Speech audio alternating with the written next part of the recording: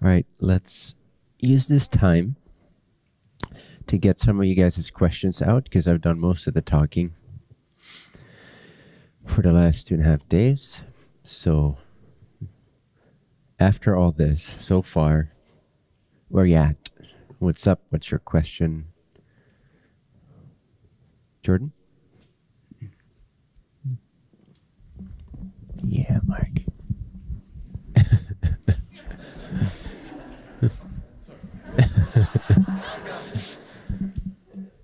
Keep your hands raised. You see, when there's an imbalance in love, you are too impatient, so you're performing well, you go fast, but then there's just, you miss a little bit of wisdom, and then you end up having to course correct.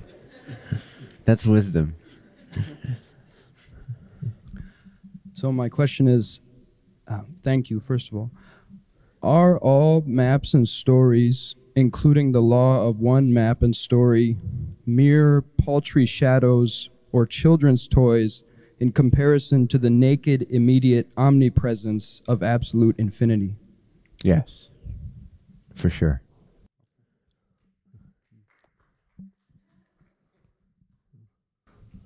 Good question. Yes, all this is redundant.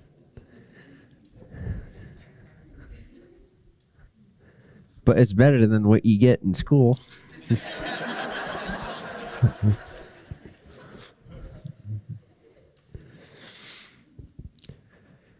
But it's super valuable to, quote unquote, get there, get the realizations and so forth.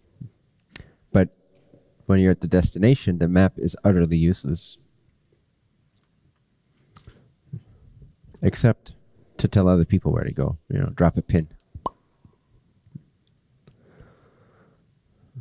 So that's what we're doing, dropping pins. And then it's helpful, I've found it helpful as a pin dropper to have the knowledge that I have and the maps that I do have, because it does help me to drop pins for others. And it has occasionally helped me to sort of find my own way back, if that makes sense. So I absolutely honor the maps that I honor, and I have the deepest respect for them. But as to your question, literally, yes. It pales in comparison to that and is not needed at some point. Do you have a question? Yeah. That was balanced, Mark. Nice. Still fast, loving, passionate, but also deliberate, focused, using the context of past experience to decide. Very good.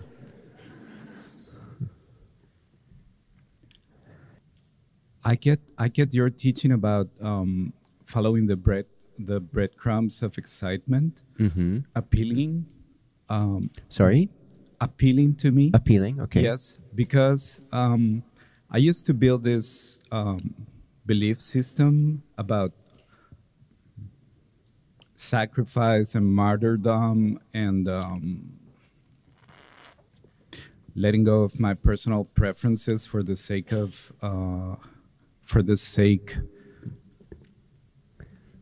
service to others. So I thought. So I used to be in this spiritual path where I was that was a good thing to do, letting go of my personal preferences, but it felt like some sort of martyrdom. It had that feeling to me at least. Yeah. So my question is... Great. Yes. Great question. Shall I? Oh, go ahead. My question is, you talked about sacrifice, and I get that. I think I'm familiar with what you explained, but also I need clarification on the following the breadcrumbs of excitement versus sacrifice. Yes, nice. Great question. So the idea of following the breadcrumb trails of excitement is very briefly based in the methodology to some degree inspired by Bashar. Not sure if you guys are familiar with that teacher. And so the formula that they give, because they're an ET species, the formula they give is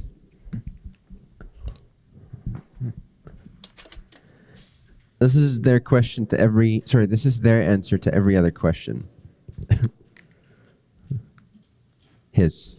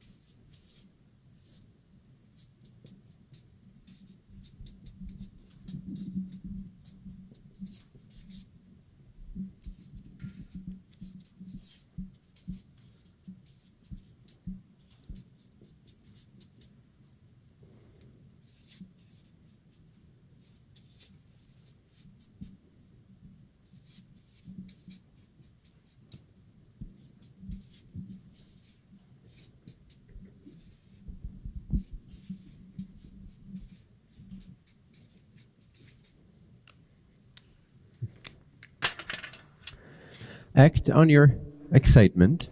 You could say highest. They often say highest.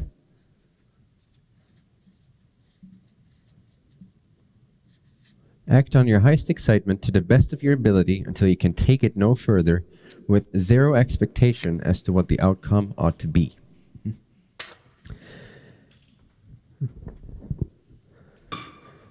And I'm a big fan of that methodology. I think it works great. The reasoning behind it is that they say excitement is the body's way of indicating, it's the vibration in the body's translation of your true self. So when something is presented to you and it excites you, doesn't mean it can't also intimidate you or bring up some fears.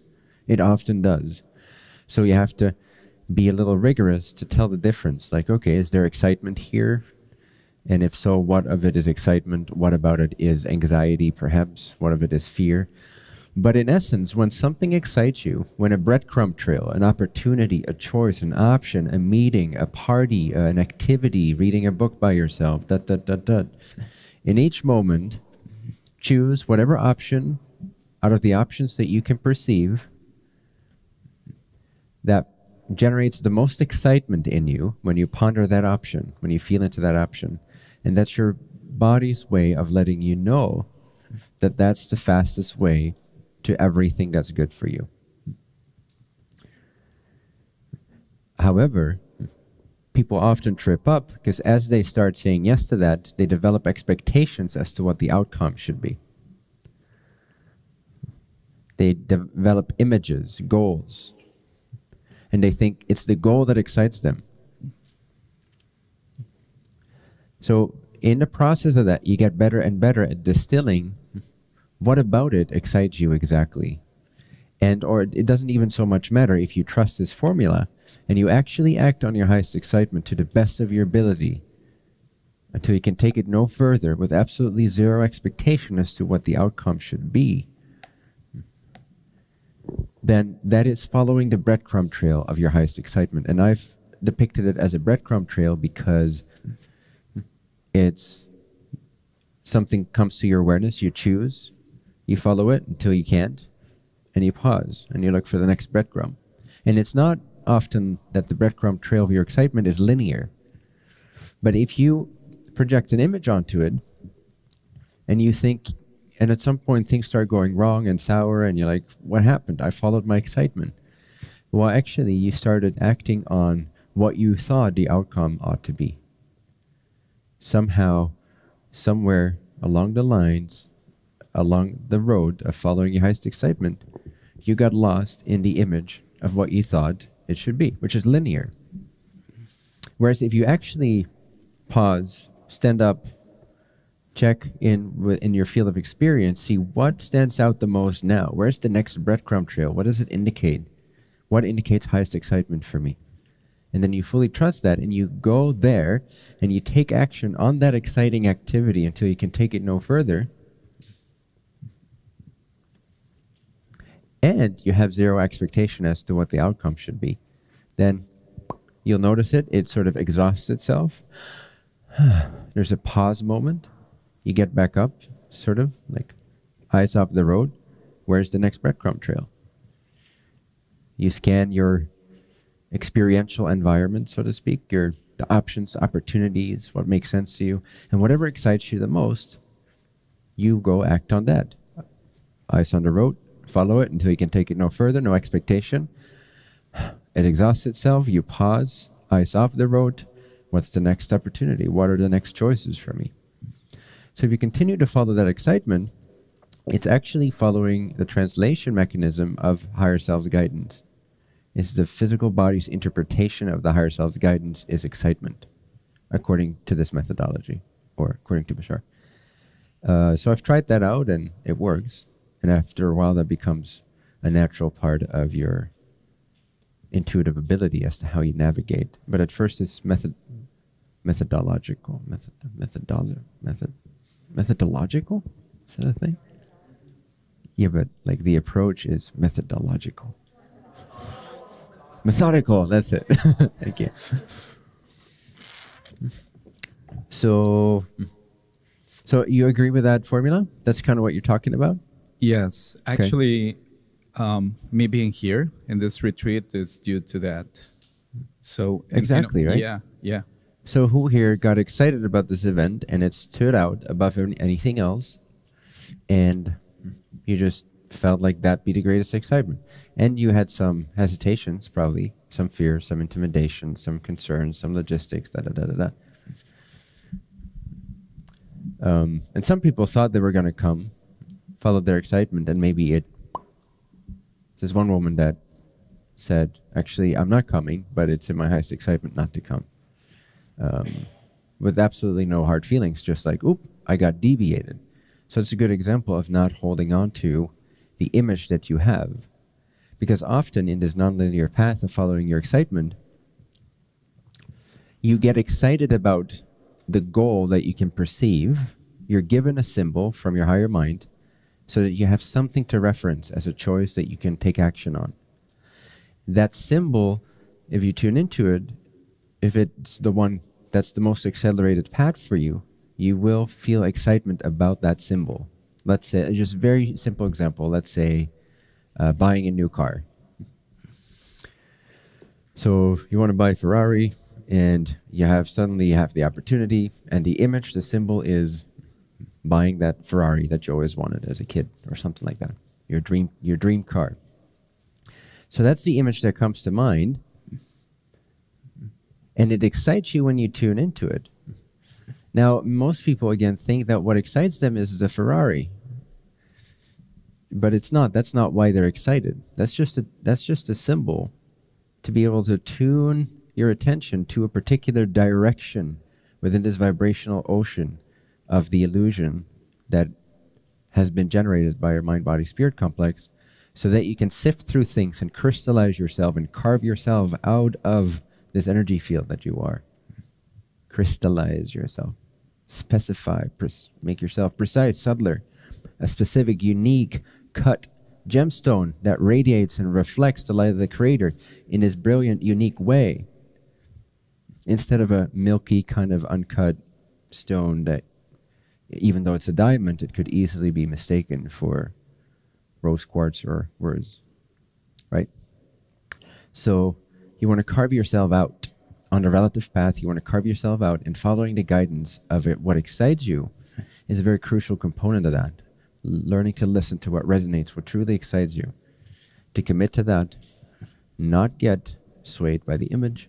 So for example, maybe you're just meant to meet the car dealer, but you're not going to wake up suddenly have the idea to go meet a car dealer and like go on a date with them or something. Maybe it's your future wife is the car dealer at Ferrari, but you don't have that symbol. Your higher mind has that symbol. Your higher mind knows of all the probabilities and timelines and so forth. But the way to let your conscious mind, which can only focus on the physical present moment, know which direction to go, it uses resonance excitement.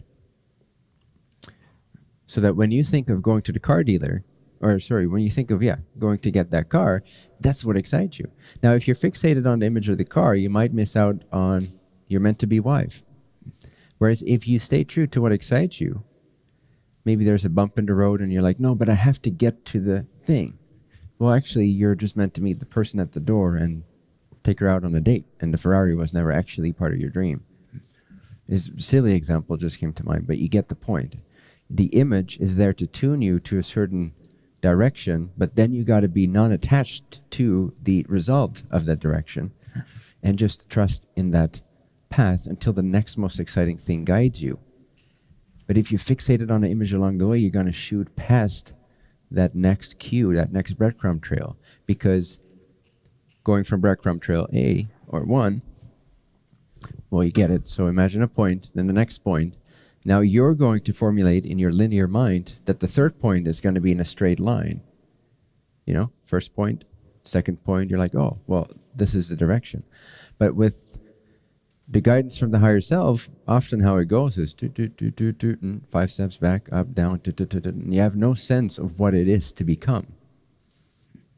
You have no sense of why it's going all over the board sometimes, very non-linearly, very non-logically, seemingly, until you keep following it, keep following it, keep following it, keep following it, and suddenly, when all the lines between those dots are connected or enough, you start to see a pattern.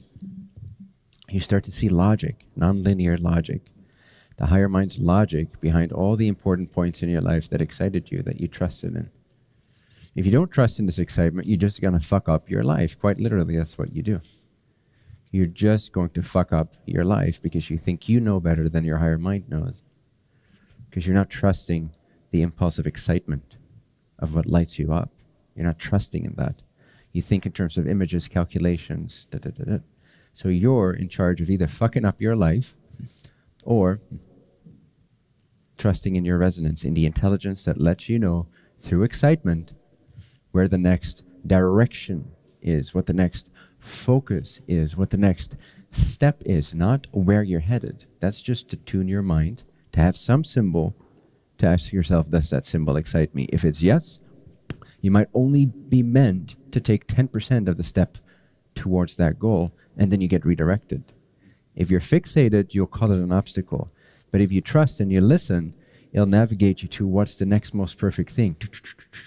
And usually all the things you truly want will somehow follow in your wake. They'll just be there to support you and empower you without you having to fixate on it as an object. It'll be behind you, pushing you forward in the true direction of your life. So suddenly you'll have a Ferrari, and it took no effort, but you're driving it to your next bullet point. You're driving it to your next breadcrumb trail because you trusted. Now the Ferrari is no longer an object in your mind. It's just a circumstantial support system that follows in your wake effortlessly.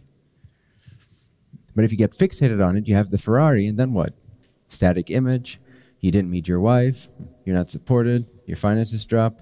You have to sell the car, lose a bunch of money. And you're like, fuck, God, why did that excite me? Why did you? I trusted my excitement. No.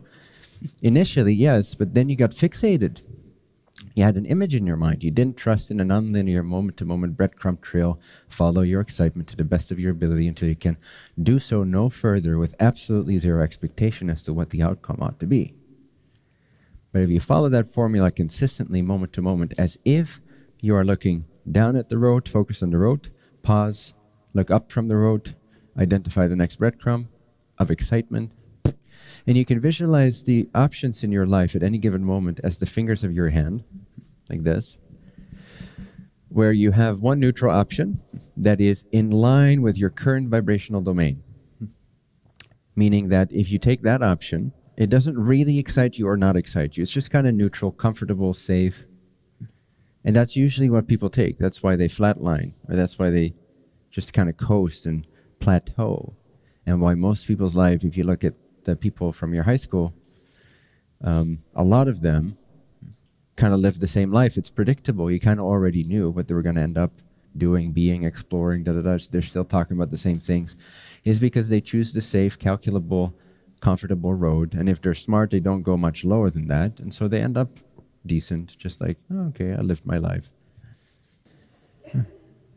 So the option below, the option below that is one that not scares you, because the excitement can scare you too. Let's see.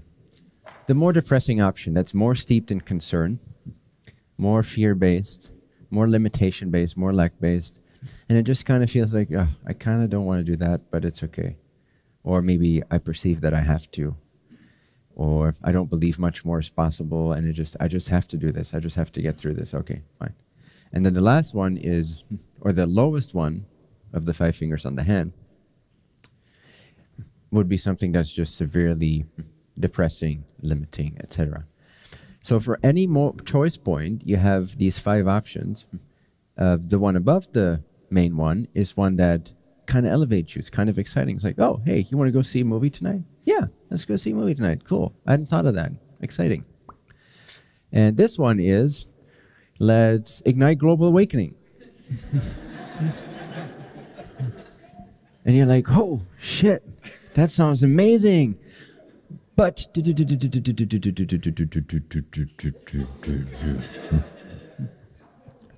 and that. Or you just have faith. Like, if you don't project past the current breadcrumb trail of what excites you, which is just a friend telling you, hey, I heard about this concept of igniting global awakening, and we're all part of this metaphysical, already existent team that doesn't belong to any particular organization, and you can plug into that and be lit up and be of service right away just by understanding this one principle. Are you down? In that moment, that excites that person. Maybe. Let's say it does. And you're like, oh, fuck, yes. If they don't project past that breadcrumb trail, that's all they got to do. It's just the next activity to do is to say yes to that, to feel it, until you can take that no further, with no expectation of where it's supposed to go. And then that will show you the next step. The steps appear as you're taking them. They are not laid out for the physical brain. The higher mind has all these different trajectories depending on how you vibrationally constitute yourself towards the choices in your life. If you are able to consistently trust in the highest excitement options, even if your doubts about it kick in, but you're able to reframe that so that your anxiety turns into excitement and alignment with that possibility, and you're not dependent on outcome. You can live freely, like a free adventurer, moment to moment, in faith of the creator of your well-being. This is why self-realization is also empowering, because if you realize the indestructible, infinite nature of yourself directly in direct experience, that it's already here, already the case, then it's much easier to consistently choose the highest vibrational option because you know you're safe. And if you then choose that, then the next bullet point or breadcrumb will start at that level of reality. Now you can coast here for a bit, or you can just do next breadcrumb, next breadcrumb. But if you choose this one, the 5 breadcrumbs will spring from that. Now your new baseline, which was a little lower than before, is now the central option. If you choose the lowest, now the highest is back to your baseline. It's not higher than where you were. Does that make sense? So use the visualization of your hand at any given moment. Just look at your hand. Say, am I ready for this? Am I down for this one? Or am I going to play it small? Am I going to play into fears? Now, I'm not saying you shouldn't honor your fears if they're really stubborn.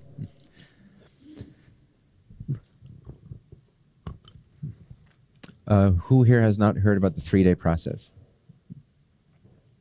Oh, cool. Oh. Who here, raise your hand again, if you have not heard me talk about the 3-step process or the 3-day process. Okay, cool. Very brief. The first day, on day 1, you have this new exciting idea. Let's say your friend just sold you on being metaphysically, just by intention, part of this collective and service to others, the ignition of global awakening. And it lights you up and you say, yes, it's a new intention. It sets a new intention for your life. Or tomorrow we'll be doing some of the calling work, some of the mission work, some of the teamwork aspects. I say we because, again, Richard will be up here with me. And so it excites you. That's day 1, is you have a new intention or a new revelation or a new insight, or maybe you healed some trauma and you can see clearly again and you're like, fuck yes, this is what I'm meant to be. This is what resonates. This is what excites me. I'm lit up. That's day 1. It's the day of the new realization, the new intention, the new vision. Then comes day 2, which can be a year later, or it can be 2 seconds later. Often it is 2 seconds later and begins. Or the following days it starts. So day 2 is the day of the challenge. It's the safety trigger. You thought you were ready to fire the gun, but it's asking you, are you sure you want to pull the trigger on this? This is a safety mechanism. Day 2 is if you're not constituted as your new vision or intention, then you better not pull the trigger, because you won't be able to thrive in that reality. So day number 2 is filled with challenge. Your mom will call you. She'll need your help out of nowhere, and then your friend suddenly starts arguing with his wife and doing this all your life, and everything seems to oppose you. Suddenly the money that you needed to do that thing won't come through. Day 2. Happens every single fucking time. There's exceptions, which I'll get into in a bit. What most people do is they go back to day 0. Day 0 is the day before the new vibration kicked in. And this is how we have structured our society. This is how we typically educate our kids, for the most part. Not you guys, of course, but most conventional people, they teach kids about concern and fear and small-mindedness. So as day 2 challenge arise, they don't recognize it as an opportunity to step up. They recognize it as solid proof from the universe that I'm delusional in what I want.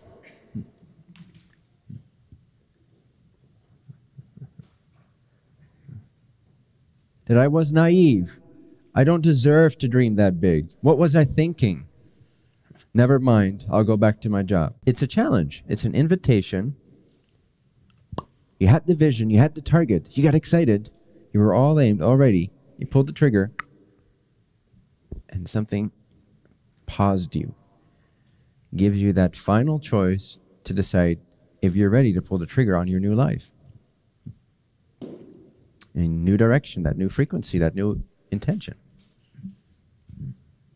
And if you stay true throughout the day 2 challenge, which doesn't mean be stubborn or insistent upon the image or the goal, it means stay true. Stay in confidence, in conviction. Don't harden yourself. That could work sometimes, but don't harden yourself. Just smile it off with confidence. All things shall work out. This is a test, this is a challenge, this is an invitation, and my answer is yes, I'm ready.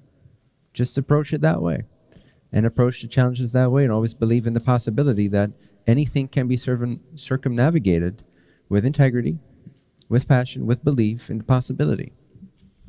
Then when you stay true, you surpass or pass day 2, the day 2 challenge, and you enter into day 3, which is the day of confirmation that indeed your vision is possible, celebration, and transformation. And you can't go back from that point especially if it's a more profound kind of choice moment in your life, it'll boost your confidence for the rest of your life. You can draw upon that memory base, upon that conviction for the rest of your life. If you keep building that, if you keep applying that, it becomes really challenging to understand. You can out of compassion, but in contrast to someone who lives conventionally, it feels like a zombie. It feels like they've accepted zombie mode, and it's sad to see that they have no belief in themselves and what's possible, and they haven't had that confirmation. And it's not your right to step in and try to alter that or teach them, but part of you would love to just show them what they're not seeing is possible, how they could live. Right? So, breadcrumb trail of excitement, no expectation as to the outcome, consistently trust and have faith, choose the highest of the 5 options as often as you can, honor your belief systems when they come up and when they trigger you, but do the work to dissolve those lack beliefs, reason with them, investigate them, dissolve them until they seem nonsensical to you, and stay true to your vision. Be determined, not stubborn, but determined, confident. When you're confident, things will move out of your way. When you're insistent, you kind of get stuck with the obstacles in your path. Keep flowing, smile it off with confidence and skillfulness. Address whatever needs to be addressed to maintain your integrity. Communicate whatever changes need to be communicated. But stay true to your true north, to that new level vision that excited you, without attachment to the image, but trusting in the vibration that that image represented, so you can navigate left or right whenever you need to, as soon as you need to, as soon as the next breadcrumb presents itself to you. How does that operate or gel with sacrifice? Right? That's your question. Yes. Well, first of all, this also requires sacrifice. Following your highest excitement absolutely requires sacrifice. You have to sacrifice your beliefs. If you want to take this next level option, it's a reason why it's not your baseline yet. Is this your baseline? So appreciate your baseline, but also fuck it. And then, this is not your baseline yet because your belief system doesn't fully support it yet. Otherwise, it'd be your baseline. What you currently have as your baseline, which simply means if I just chill and I don't do anything abnormal for the next month, my life is going to be kind of like it is. That's your baseline. You're coasting, which is fine. There's absolutely nothing wrong with this.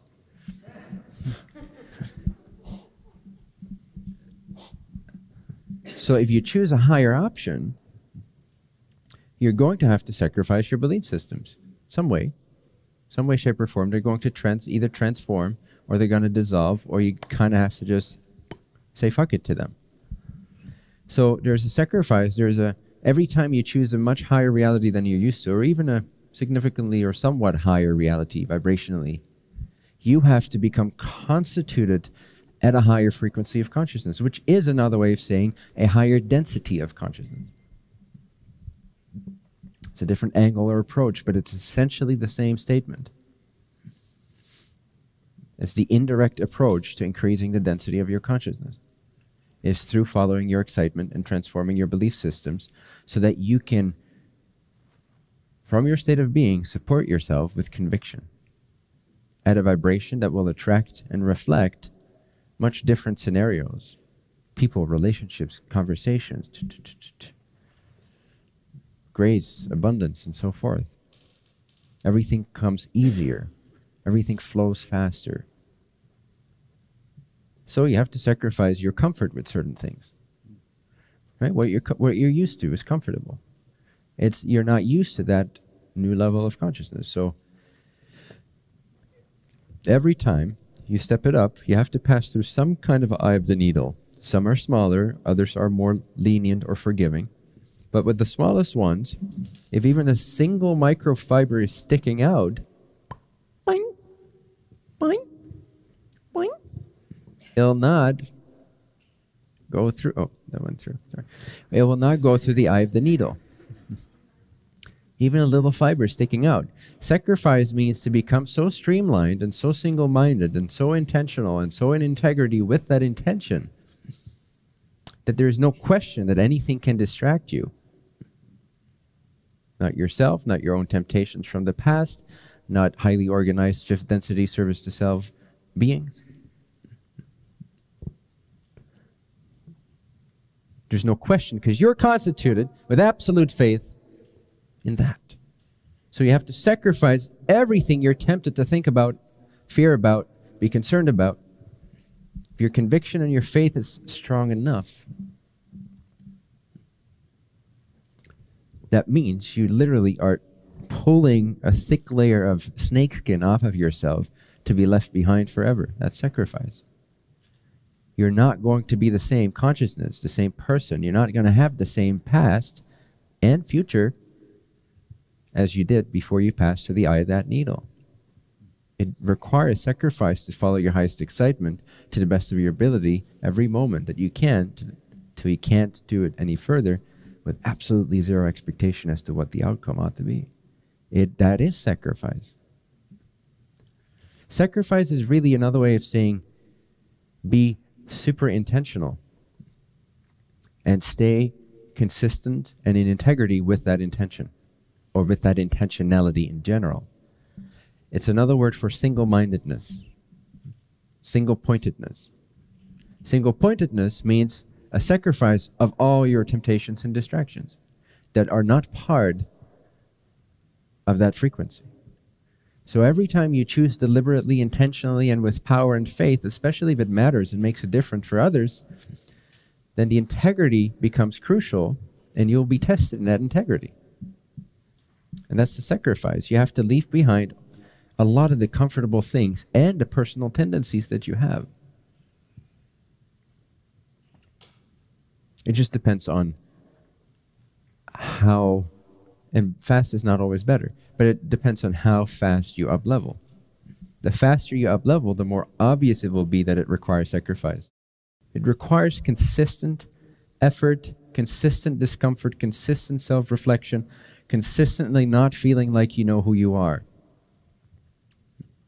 And moving through it, moving through it, moving through it, having faith, deepening your faith.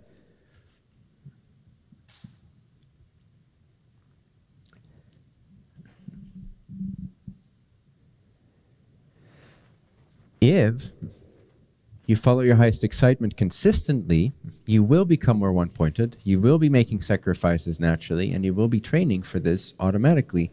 And yes, your highest excitement is naturally plugged into the highest excitement and best interest of everyone.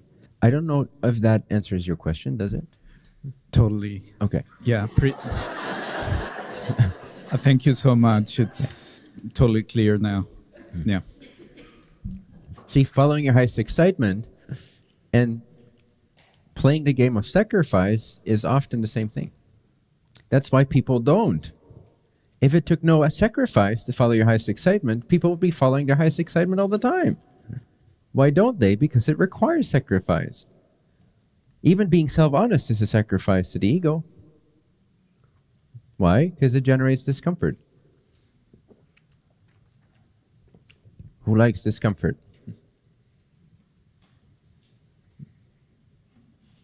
Not many, right? And that's only because of your training. Only because now you know when something is uncomfortable, it holds a juicy fucking gem just waiting to be carved out of the rug. So you're already excited for it. Ooh, discomfort. Ooh, I feel some awkwardness arising, some social tension. I know this is going to lead to something fantastic. This is going to cut new ground. This is going to step it up. I know already by the end of this evening, everyone's going to feel the fuck on fire. So I'm excited when there's discomfort in a room. or myself. Because I know it indicates next level. Are you ready for that? Yes or no? That's what these opportunities ask you. But initially, nobody likes discomfort. It's a sacrifice to choose a route that is uncomfortable, that requires you to consistently inspect yourself. Where am I coming from with this word? Where am I coming from with that thought? Where am I coming from with this activity? And then to not justify it. Also not to judge yourself. You should be confident that your intention ultimately is a good one. You should feel good about the fact that you have a good heart. You shouldn't doubt yourself like that. But you should not justify where your actions are coming from when you know it's full of shit. Just acknowledge where they're coming from. That's all. But it's a sacrifice. In order to build truer self-esteem, you need to sacrifice your self-image over and over again.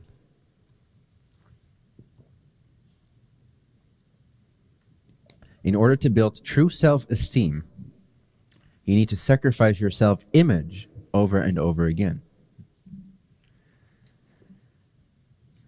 That's what builds self-esteem. Call it character, if you will. Call it courage, call it faith, call it empowerment. Even awakening can fit in that category to some degree. Service to others absolutely requires you to sacrifice your self-image over and over again.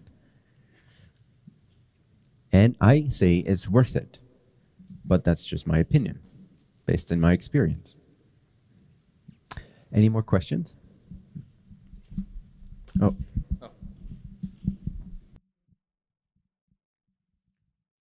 You also talk about desire and how desire was needed.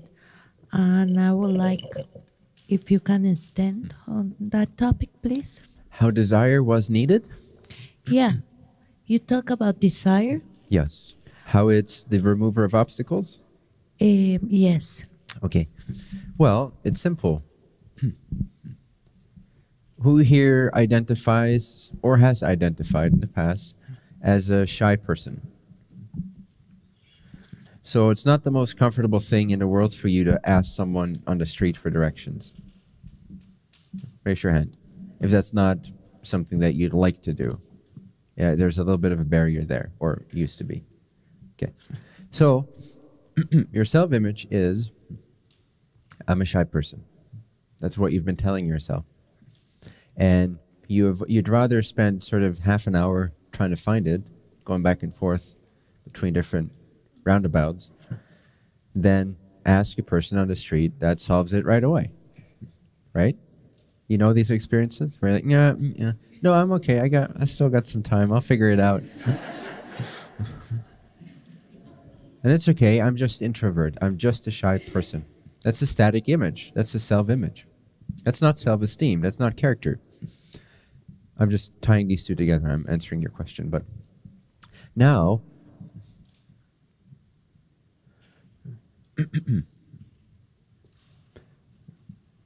your child's in the back seat and they need to be rushed to the hospital ASAP. Otherwise, he'll die. Are you a shy person? You don't know the directions to the hospital. Are you a shy person? You might even be shouting at the person. Imagine doing that with no good reason, right? Just walk, hey, can you tell me directions to the hospital? That wouldn't cross your mind to ever do that, especially as a shy person. But that's what you're doing because you have a desire. Suddenly, none of your self-images pose any obstacle whatsoever to get the job done, to be who you need to be. Because there is incentive, there is desire. This is just a very simple example as to how a lack of intensity or purity of desire, it's kind of the same thing. The purer the desire, the more powerful it is. The stronger the desire, the purer it is. So the purer the desire, the stronger the desire, the less you will place obstacles in your road, in your own way. And you can find this with anything. Take something that you kind of want, but you also don't want it because it generates discomfort. You got to have this phone call with this person. Da, da, da, da, da. Let's say your phone bill thing, something is messed up, and they took out an additional $30. It's not the end of the world for you, but you also don't like the feeling of it. You'd like to have your money back. But it's like, I have to be on the phone with Horizon. Is it worth my time? I don't know. I don't know. But if somehow they plundered your entire bank account, let's say they have $300,000, this is a general example, then are you going to call? Is it worth your time? Are there obstacles? Are you suddenly thinking about not calling Verizon? No. So the stronger the desire, the less the obstacles appear, because you don't create them. You create the vast majority of your obstacles. That goes for self-realization as well as for actualization, empowerment, and service to others. You produce most of your obstacles, vast majority of them. As soon as you intensify your desire, proportionate to how intense and pure your desire is, exactly to that does the amount of obstacles disappear. They're not overcome, they disappear. It's like suddenly all the clouds in the sky that you were trying to navigate, it's a clear blue sky. And you're like, huh? Well, whatever. Whew. I don't know where that concern went, but it's not here. They disappear because you stop conjuring them up.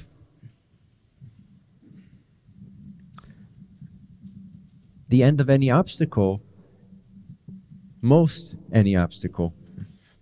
the end of most obstacles is when you stop conjuring up the obstacle. It's not about overcoming. It's about not creating it, not being convinced of it, not believing in it, not projecting it, not thinking it. And the intensity of desire will reveal to you that the vast majority of your obstacles are completely imagined and self-generated. Does that answer your question? Yes, thank you. Okay. Any other questions about anything that I've shared in this retreat so far?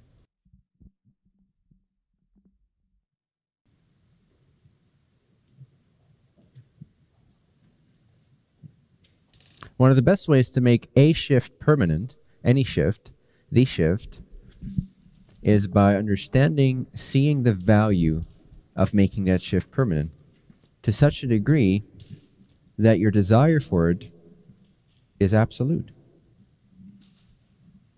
So that suddenly there are no obstacles, and suddenly you have shifted without even shifting. Because you just permanently stop conjuring up the obstacles or the distance between you and your goal or your intention. So the shift really is desiring it enough to no longer conjure up the distance or obstacles between where you are and where you think you wish to be.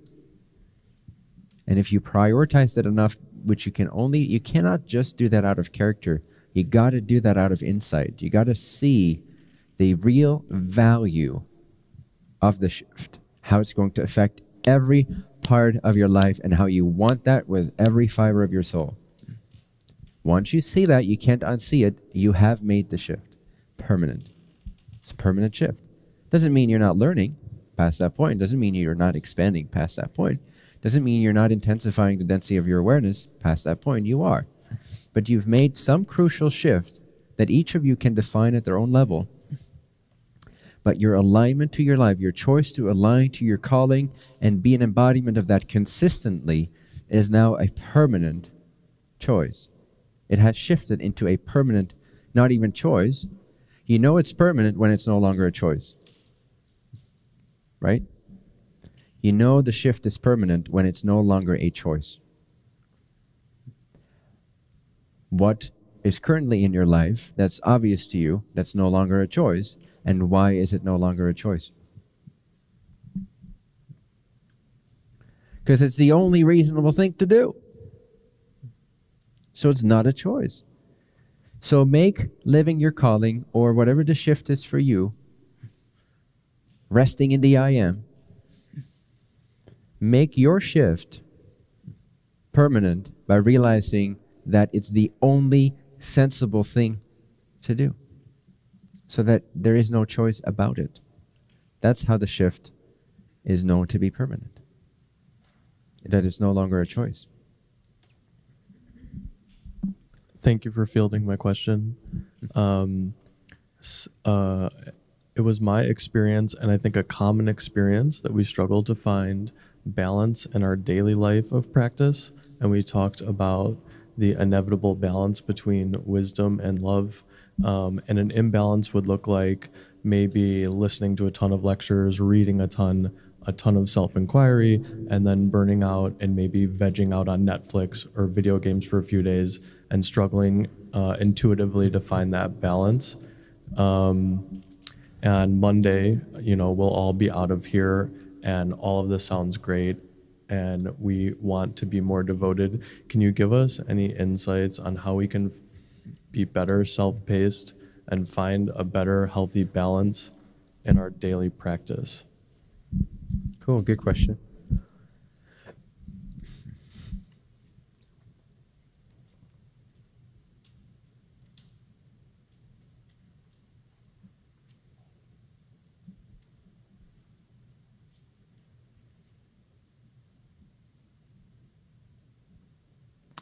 Well, I wish there was a shortcut for this, but I don't think in most cases there is.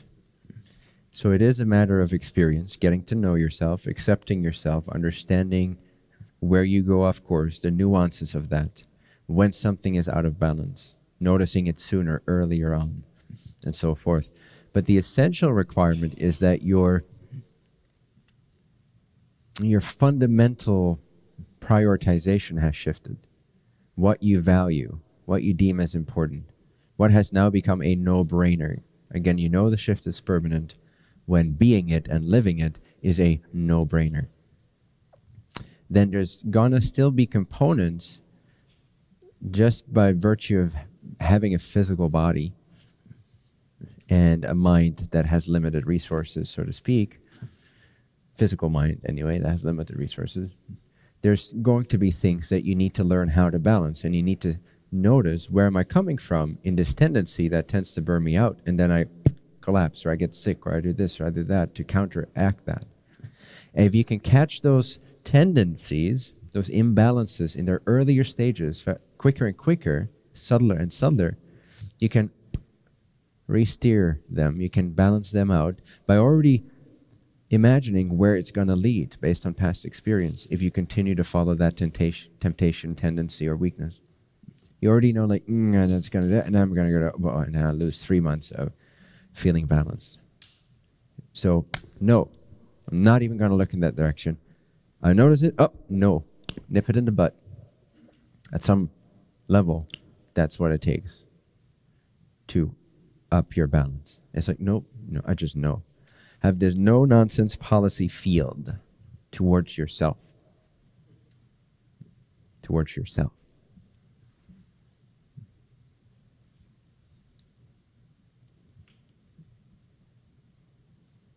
Another fun way to say this, which we'll address tomorrow probably a little bit too, is distinguish yourself from your psychology.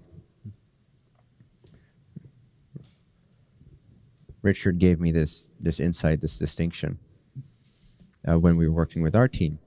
Is like, so much of teamwork goes down the drain, is not high performance, is not effective, is not efficient, is not aligned, because we're counting on each other's psychology instead of on each other's word or decision or declaration.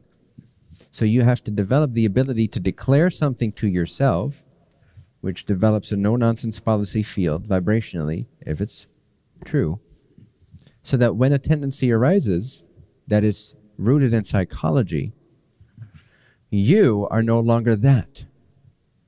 You are what you determine, declare, and say.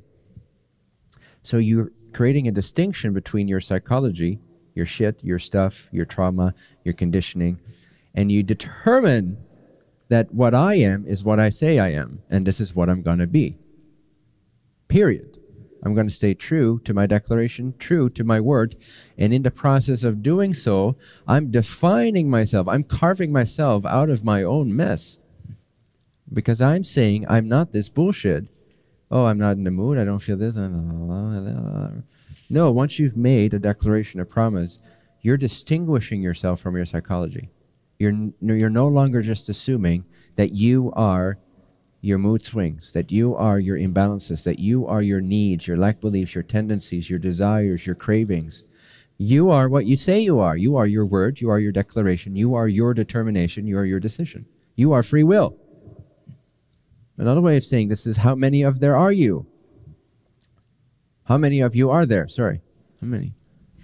How many of there are you? How many of you are there in you?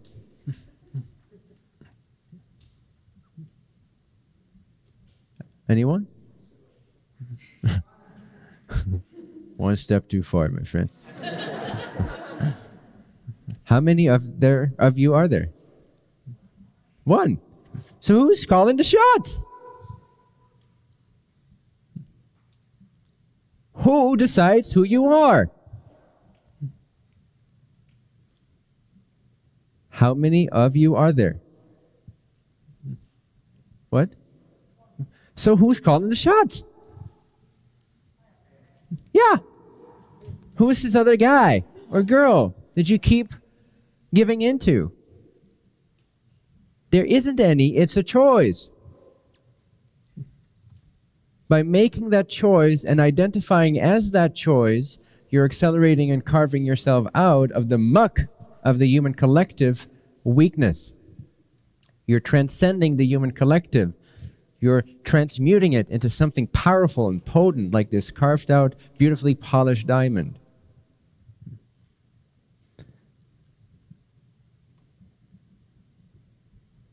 So anytime you're like, oh yeah, that sounds great, but who? Is there two of you? One who thinks that's great and the other who thinks it's not? Or who feels differently? How many of you are there? Go to the I am and check how many I ams there are. Do you count 3 or 4? Is there a childhood I am? Is there a future I am? How many I ams in your direct experience are there to make a decision? So who's calling the shots?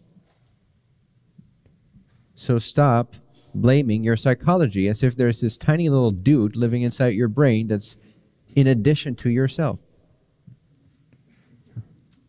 That's what it means to distinguish yourself from your psychology and to be constituted as your word, as your determination, as your free will. Does that make sense? And this is empowering when you get this, that you don't have to be at the whim. Just because everyone else, of your own psychology, just because everyone else validates that behavior, doesn't mean it makes any sense. Right? And it's powerful because you're back in control of your life.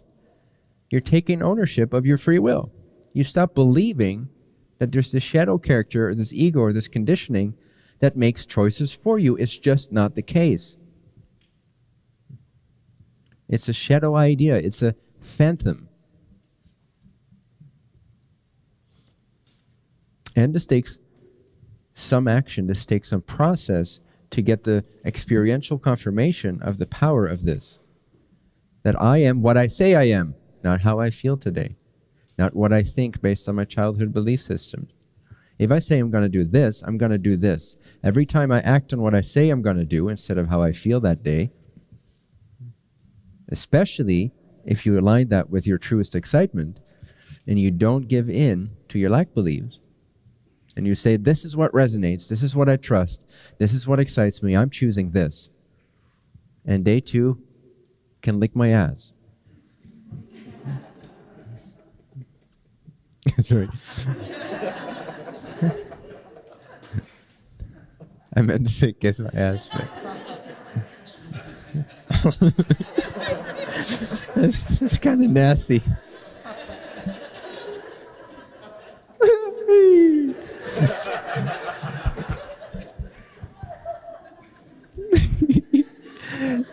can't lick my hand.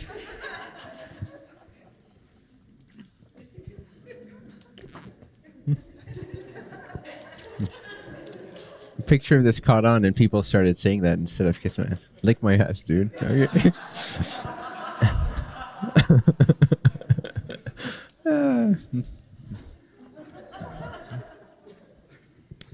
But this puts you instantly in the seat of your power, just to realize there's only one of you. So you can stop blaming everybody else. Because when you blame someone else, what you're doing is you're deferring to your psychology. You're making yourself a snowflake. You're making yourself weak. I'm not saying you shouldn't know and accept yourself. That's different. If you have a trauma and it's acting up and it's flaring up, you have that to deal with. True. Absolutely true. But it doesn't determine who you are. You're not going to sit inside of that bubble and let it define you. Yes, you deal with it. The psychology is there for as long as it's there, with the topics and themes that it's there with, and more at the topics of your life, you can clean out the psychology altogether until you walk into this particular theme of your life or this particular type of relationship, and it's just empty space. Determination inside of empty space. There's just clarity inside of empty space. Because you've cleared the closet. That's liberating. It's freeing. It's your reward for doing the work, for transmuting the collective, which is yours in the form of the body and the mind. Remember? You're not the body and the mind. You're not the psychology.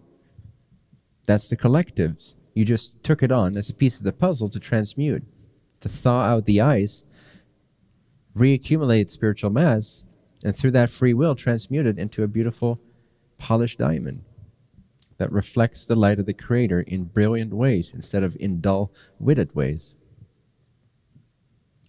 Become a powerful, radiant light. Start beaming. But you got to do the work to beam. And you got to realize there's only one of you. And you got to realize you're not your psychology. You got to realize you're not your body and your mind. You're not even your feelings. You determine who you are.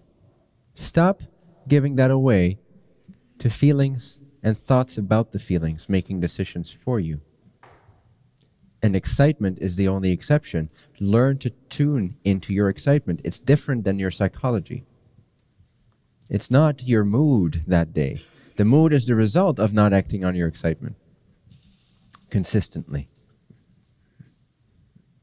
But that's your psychology. It's different than something lighting you up from the inside out, even when you're tired. You can be absolutely tired, super ready to go to bed, and somehow a dialogue begins about something, and it fucking picks up, and boom. You don't even notice you have a body. You're just vibrating. You're on point. You're realigning your whole life. And you can't sleep all night because you're taking notes of what you're going to change. What am I going to eliminate? What am I going to elevate? What am I going to create? Oh, but I thought you were tired. See, excitement, passion, clarity, truth, calling, it's of a completely different order than your psychology, your feelings, your moods, your thoughts, your conditioning, your weak-minded decisions. How many of you are there? So who's calling the shots then? Simple. Brings you back to rigorous self-honesty. Yep, that's me. That's me choosing that that's what I am. I'm accepting that I'm my mood because I didn't do what I said I was going to do because I had a mood. So what I'm saying that I am is I am my mood.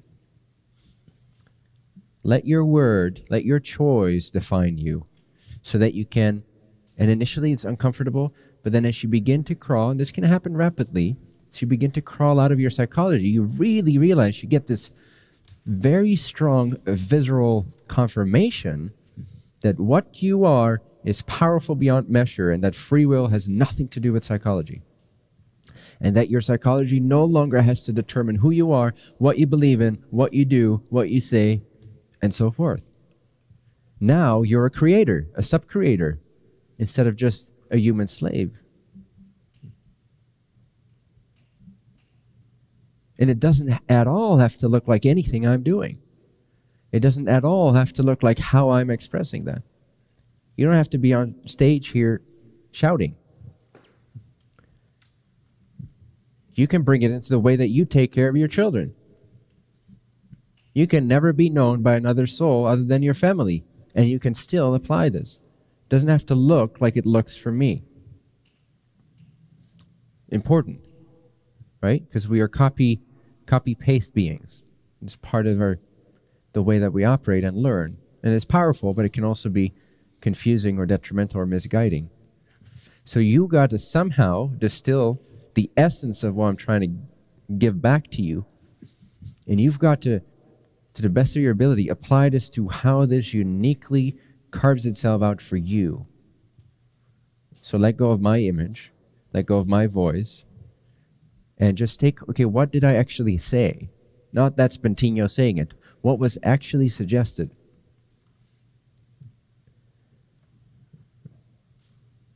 So, and then take that on for yourself. Create with that from within yourself. Does that make sense? Any other questions? Up front. Yeah, keep your hand raised for the mic runner. Hi. Maybe a very short question, I hope. I was wondering, first and second... It's the answers that are the problem. The answers, yeah, I mean... I was wondering, the first and the second density, can humans be first and second density as well? Or well, then they wouldn't be human. What do you mean? If they were first or second density, they wouldn't be human. They wouldn't be human. Okay, No. yeah, that was my question. So humans only start as of third density. Do you know like a very, very, very stupid person in your life or something? You wonder if they're first or second, second density? Can humans be second density? It comes when I call its name, but that's about it. Why the question? What's the root of the curiosity? Well, I've heard about the 7 density layers from other teachers, let's say, and there was a saying like, yeah, humans can also be one first and second. So I just was wondering, because when I heard this, I thought, I got to say the density system is quite different from a lot of the dimensional systems that are out there. So even though the number 7 repeats itself a lot throughout a lot of teachings, but don't automatically assume they're talking about the same things. So for this, I would only reference the law of one and my own work. I wouldn't reference or automatically assume that others are pointing to the same understandings. okay. So maybe Thanks. in their understanding, they're accurate, and humans can be first or second density, but not according to what this means. Yeah, that's what I wanted to know. Okay, cool. Thank you. Sasquatch are second density beings.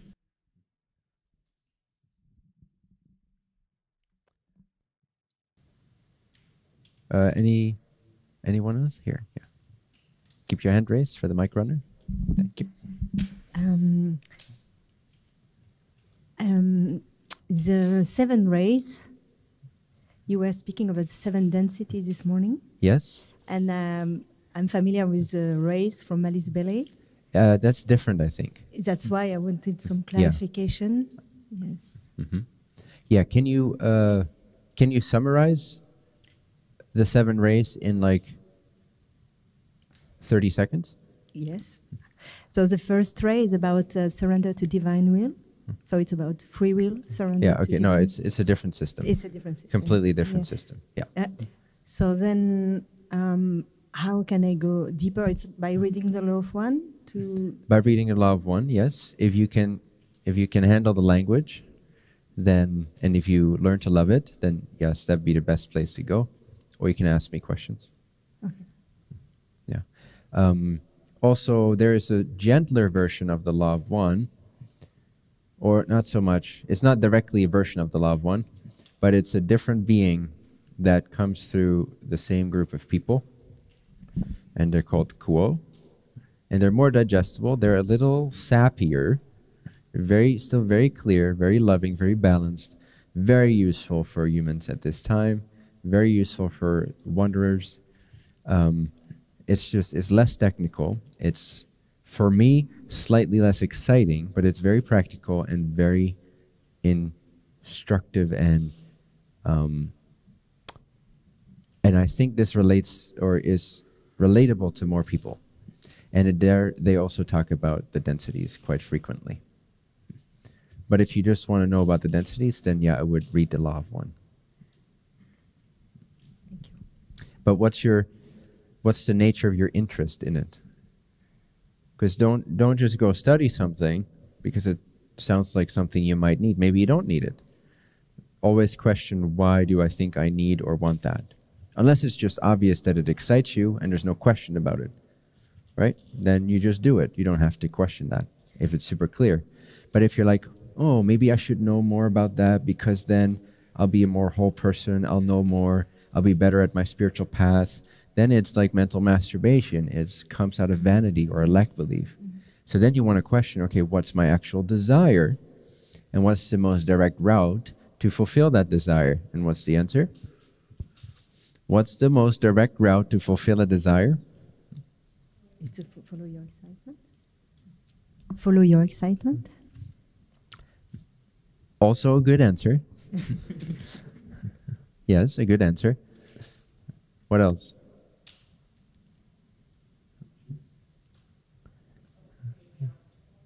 Nice. Don't create any obstacles. So, another way of saying that, the fastest way to fulfill your desire is to intensify your desire.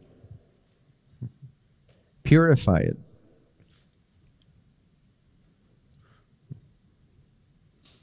So, if you know what your desire is, let's say it is to have a more complete understanding of myself. What would you say your desire is that sparks your interest in the densities? What do you think you're going to get or become by learning more about the 7 densities? It's to know more about myself. To know more about yourself? Okay, so then you go back to, unless it just super excites you, like, whoa, what did he say? Law of One? Something just stood out to me when he said that. I got to find that book. I just got to read it. Sounds like amazing. I want to read it. Unless it's that clear to you, you might want to question, okay, what's my desire that motivates me to make me think that I want to learn about the 7 densities? It is to know myself, is what you said? Yes. To know yourself more? Yes. Is that what you said? Yes. Okay, so if I want to know myself more, and I think the way to do that might be to read the Law of One, let me first check in, okay, I want to know myself more. Start without any ideas about that. How could I know myself more?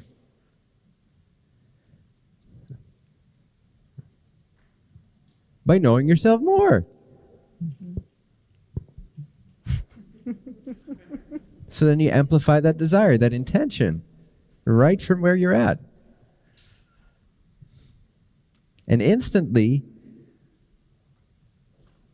you'll be expanding. And there's new information that comes through, new insight, new perspective, higher vibratory states of feeling, relating. And you're like, fuck, in a split second, I just know myself more. Suddenly, just like that. Don't conjure up the obstacles because you have a meek desire.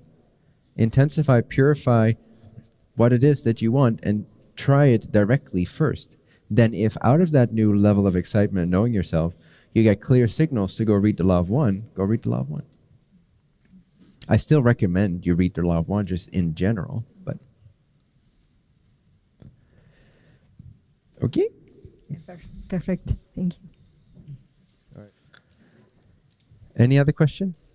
Or shall we? Yeah? We have to know ourselves better to get a better self-esteem. Yeah. That's not what I said. But Okay, what's I go on with the question and then... Yeah. And I would like to know, I think that we can know ourselves better to meet other people. Sorry? To meet other people. The first part of the sentence?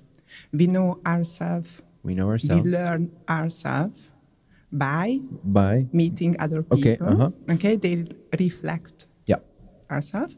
Yeah, and how do we know if it's a lesson to learn from them, or they are just, you mentioned before, like unhairy monkeys, something like that. Like we don't have to take hairless monkeys, like we don't have to take attention to it. How do we know the difference? The difference between being a hairless monkey and, what was the first thing? the difference between if somebody is here to teach me something, we met to have a lesson from them, or somebody is just a hairless monkey and I don't have to take any attention. Okay. I get your question. Sorry, it was a little bit complicated. But Well, okay. Well, you can always learn from anything. A fool can't learn from the wisest person on earth, and a wise man can learn a whole lot from the most foolish person on earth. So how much you learn is absolutely up to how you constitute yourself, what your attitude is. The wiser you are, the wiser you become. Faster. Because wisdom begets greater learning faster. So you continue to accelerate. Right now, I process things at a speed that I did not 8 years ago or 5 years ago. I learn faster, more precisely, more nuanced now on a day-to-day basis than I did 5 years ago.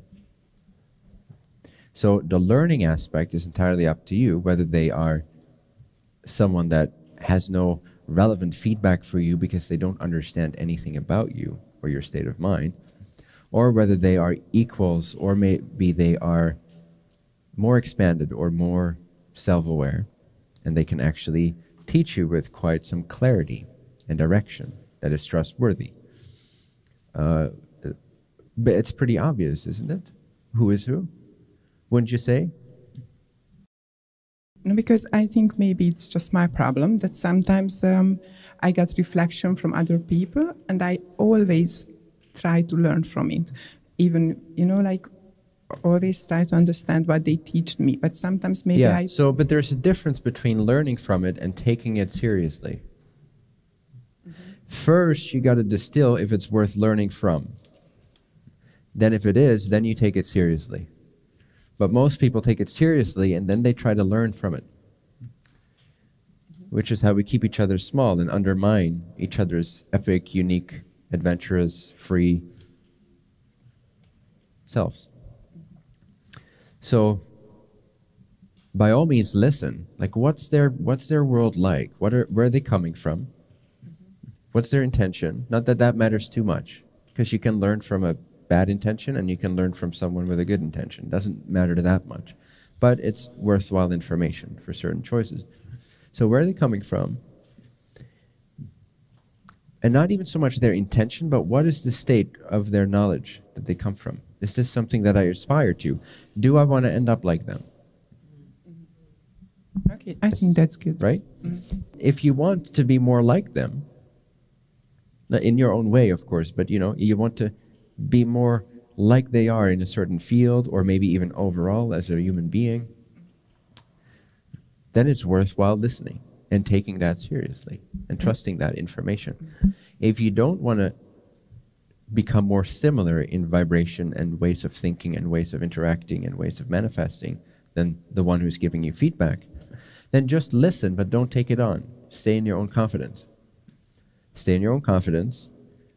See them as a hairless monkey, even if they might have something to teach you, just because you might need that initially to stay confident. Just like picture everyone in the crowd naked because you feel shy, public speaking. It's just a little tool. So just assume that whoever gives you feedback is a hairless monkey. Okay, thank you. And then, because then your state of being is like, oh, cool, they have an opinion. The hairless monkey is saying something, right? And then you become sincere. But first you gotta, at least initially, you gotta manage your own confidence level. Because if you don't, it's detrimental and you get swallowed up in the swamp of irrelevant feedback, which there is an abundance of. So it's absolutely crucial that you don't take just anybody's feedback. So first, stay in the confidence. And then, okay, how does this person think? But leave it with them initially. So, okay, I just want to understand how you think. Why do you think that's the best thing to do for me? That's your point of view. That's great. I feel great as I am. Why do you? I'm curious. Maybe I can learn something from them. And then if it becomes obvious that you can learn something from it, then it's like, oh, cool. Thank you. And then you add it to yourself. Right? Thank you. So when you say, and it's not just your problem, most people have this issue, and I used to have it too, which is, as soon as someone reflects something to you, you already take it on. That's not because you believe they're the smartest person in the room. It's because you believe you're not good enough. It's because you believe you're not perfect, because you believe you're fucking up, because you believe that maybe you're not in integrity. It's because you believe maybe you're not a good person, because maybe you believe you overstepped society's boundaries and now you're going to get ostracized, judged, rejected, ejected, and you don't want that. So as soon as someone gives you a reflection, you already fear for your social life. Right? So then it can help to see how ignorant people really are. As a starting point. Not to disrespect them, not as a philosophy to then bring out into the world, but just as a tool to help you anchor yourself first and foremost in your own clear seeing, and the trust in your own heart, your own wisdom, so then that you don't automatically take whatever anyone says or reflects seriously, personally. Okay, I just thought I create them to teach something for me. Well, you are, but what they're teaching you now is self-confidence over taking someone's feedback. Okay. So if there's a pattern in what's happening for you, there's a thematic lesson there that spans multiple manifestations in relationships, typically. So here it is, know your own value, know your own wisdom first. That's the lesson. They're not trying to teach you what they are saying. They're trying to tempt you to make you believe that, so that consistently you feel down every time you listen to that, so that you then learn to not misplace your power. That's what they're teaching you, not what they're saying. Thank you. Yeah, at least that's my view. Take it if you want to become more like this. I will.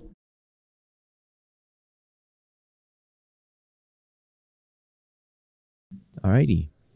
Okay, one very eager person whose desire is very high. Even though we're over time, she's making it happen. Thank you, Bentinho. She was about to feel bad when I said that. No judgment. All right, no good. judgment. No judgment.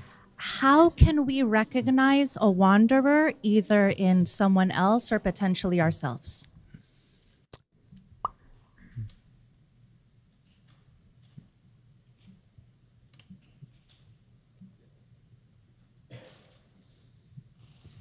Most of the people in this room is my presumption. There is, I think we're over 600 million at this point. So that's quite a bit. So it's not a rare thing anymore. And you just know.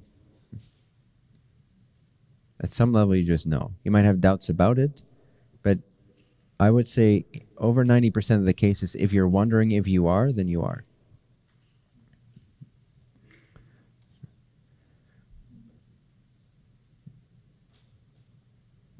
And you can see it by virtue of other things, like, are you constantly working in sort of new terrain, new thoughts, pioneering, how can we change this, how can we do it? Are you observing society? Are you asking questions? Are you feeling a little bit different than how most people feel? Are you having a difficult time understanding why people interact the way they do? Do you feel a little bit alien? If you feel a little bit alien, some people feel a lot alien, but if you feel a little bit alien, that's typically also an indication. And if you, especially also if you have a strong sense of service to others, can also be an indicator.